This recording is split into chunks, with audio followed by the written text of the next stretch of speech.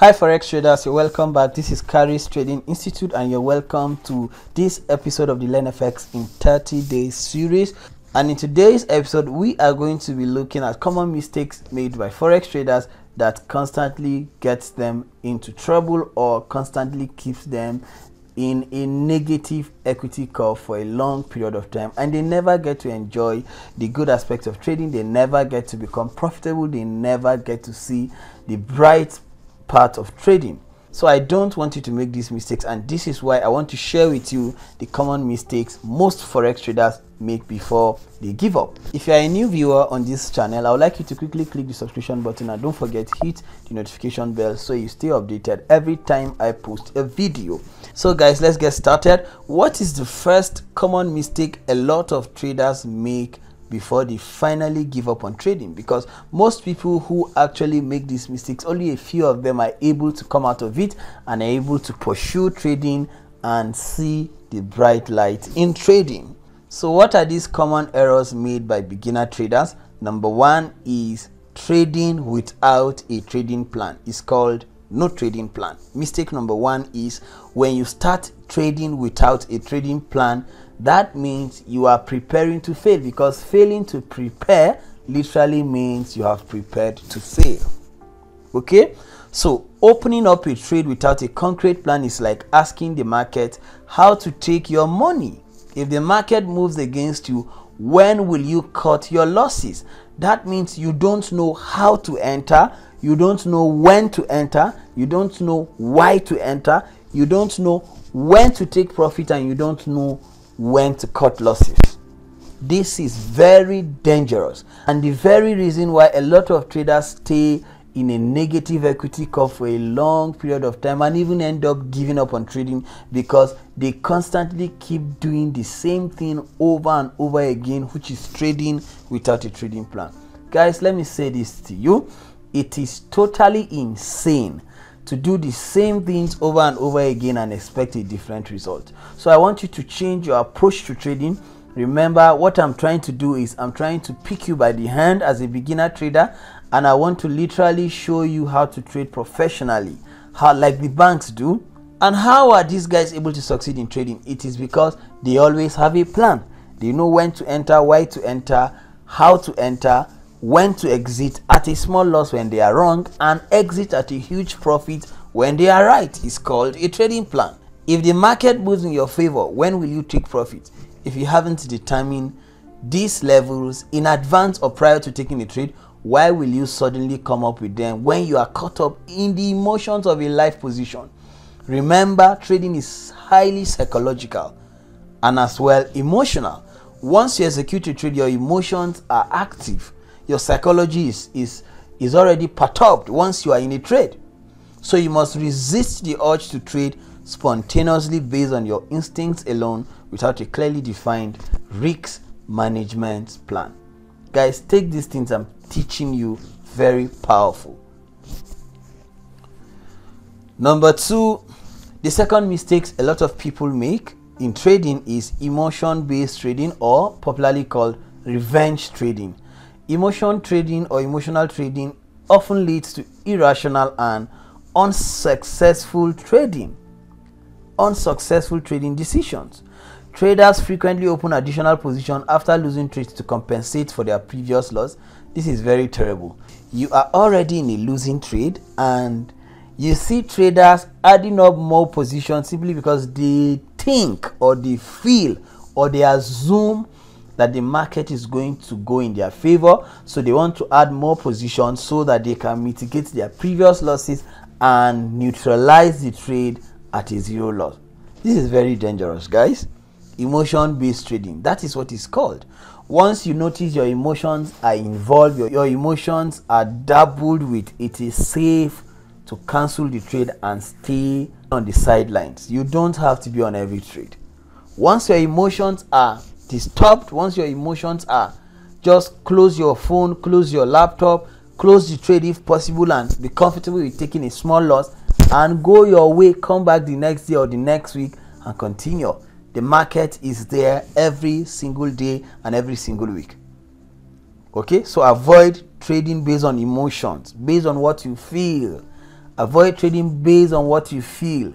Trade what you see, not what you feel. The third mistake a lot of traders make is inconsistent trading size. In other words, they don't have a consistent risk management plan. That's what this literally means. That means you don't have a consistent lot size. You are just trading. Today you're on 10 lots, tomorrow you're on 5 lots. Before you know it, you go 50% drawdown of the account, or even 100% drawdown, and your account is gone. And this is terrible. The more losing trades you have, the more tendencies that your emotions are going to be disturbed. So this is why you must try as much as possible to curtail losses as early as possible.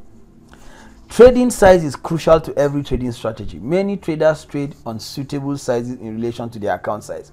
For example, you are trading a $100 account and you're opening one lot size that every pip is $10.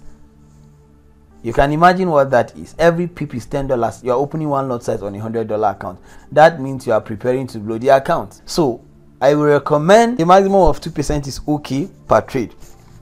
Then the fourth mistake is selecting an unsuitable broker. As good as brokers are, we cannot deny the fact that there are bad brokers who place beginner traders in B book, or brokers who constantly manipulate the uninformed traders. So you must ensure that the broker you are using is actually a suitable broker, and your broker is a secured broker.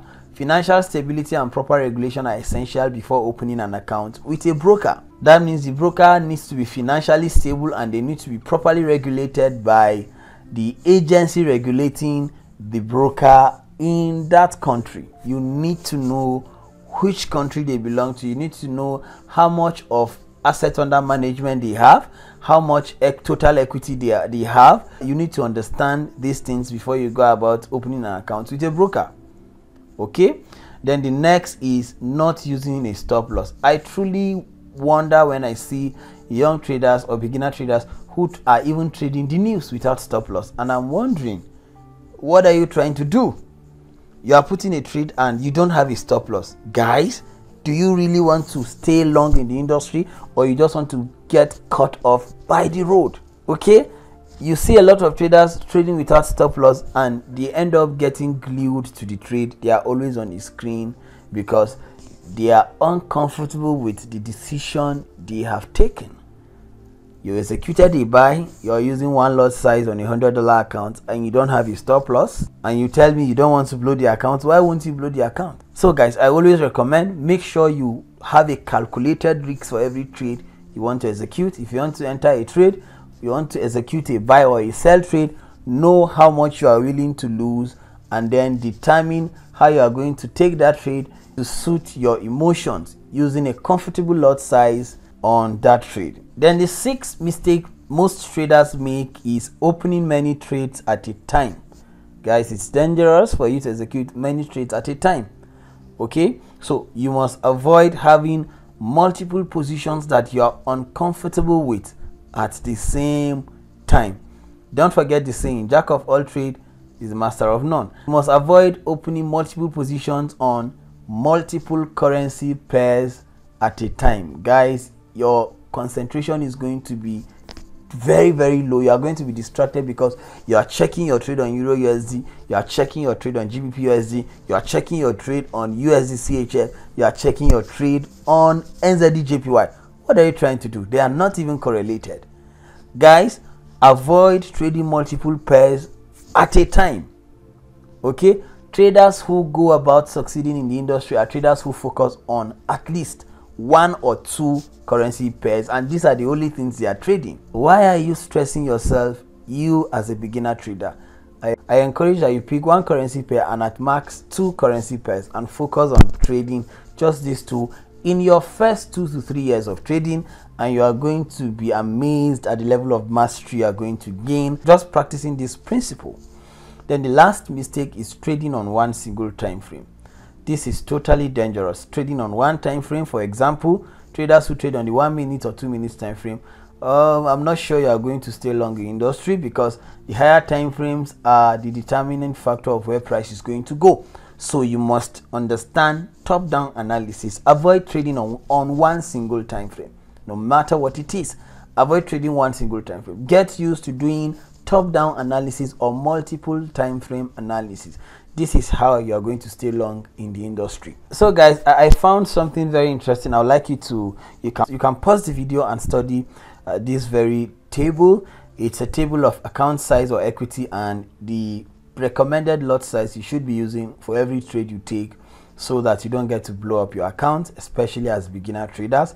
If you are using $100 account or $100 to $299, the maximum lot size you should be using is 0.01 on every trade that you take.